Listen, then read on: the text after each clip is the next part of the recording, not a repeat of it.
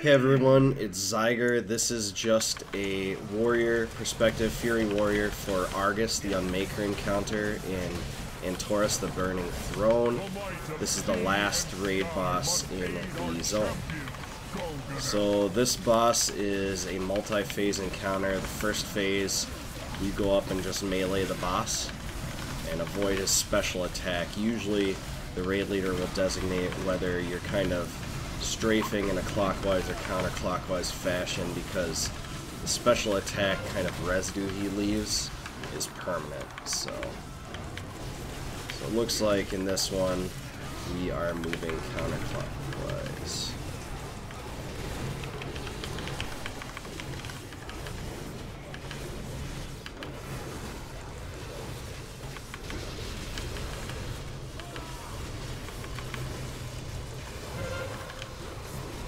Move again while he's doing the special attack there.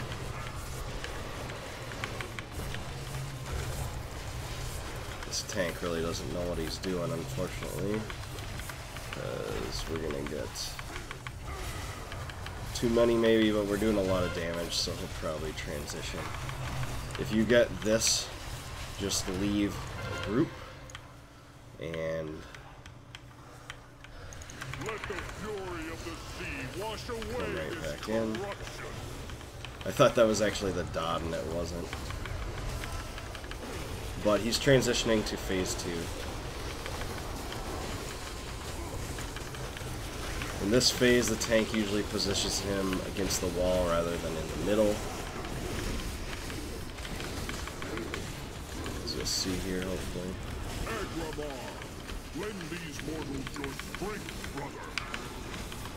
4, 3, 2, 1.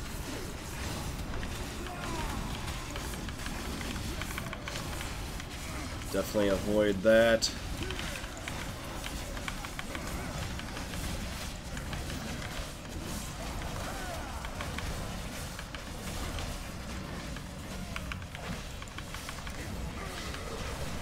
If you have that on you, the best thing is to just stay where you are, but everyone else should avoid it.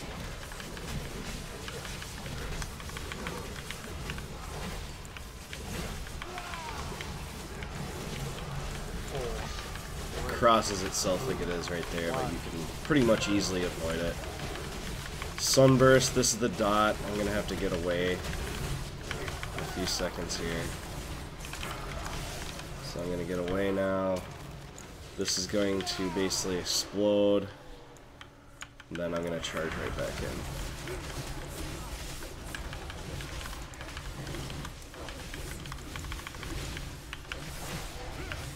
Tanking could be better on this fight. Usually tanks will bring him against the wall. Okay, he's transitioning to stage 3 here. And we'll have to kill a bunch of ads, basically. Time answers to me, Unmaker. The one force that can bind your relentless fury. I, Gammon, will save us. So here's the ads. Usually raid focuses on one at a time. You can interrupt them. Just interrupted him. I shouldn't have melee or aggro there, so I'm gonna jump out. Try to kind of clear it out.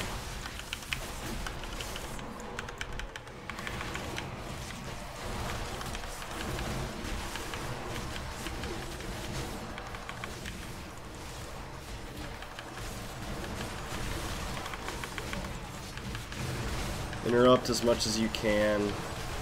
Kill everything. Coordinate with the raid on which one should die first. Sometimes they're marked, or you just go clockwise or counterclockwise like we are here.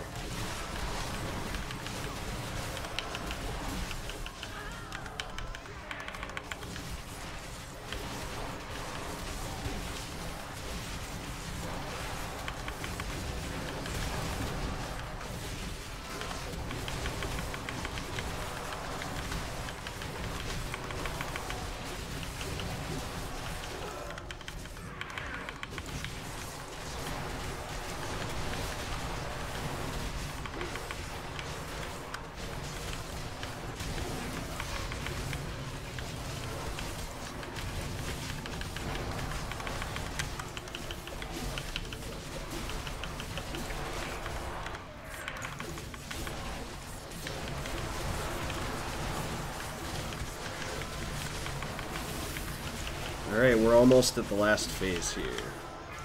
So here we are, phase 4. It'll act like we're all gonna die, but then we just all get revived. And when you get revived, you'll run to a tree to kind of respawn. Then you'll DPS him again. At that point, you'll have to kill a bunch of orbs, and usually the range take care of those. Melee should take care of those if they're close. But if your raid is good enough, the range can pretty much take care of those. You can continually revive during the fight too. The battle is more incumbent upon a timer than it is actually dying. See, you go to the tree, now we're back. So, start DPSing again here now. And really, he needs to be tagged against the wall. This is not really the greatest strategy, but might have to suffice for this video. 4, 3, 2, 1.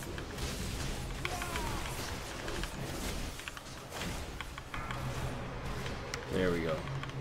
He's being brought over. Use your rallying cry when the raid needs it. I just used mine to help out.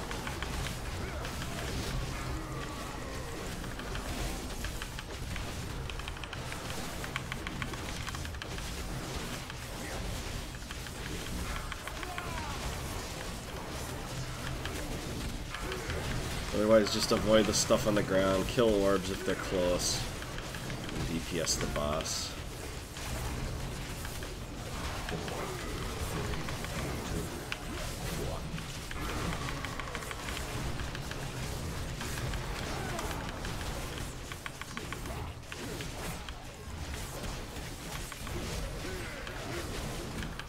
When he gets below 20, you can do some serious damage with Execute.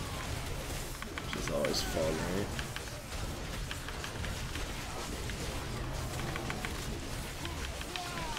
Here we are. Execute time.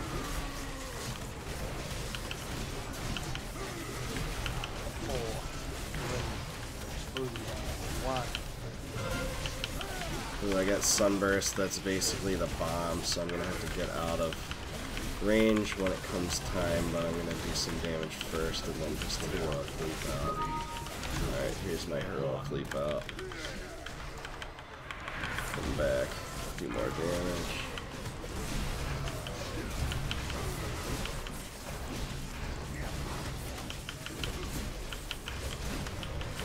Doing some really, really good damage now.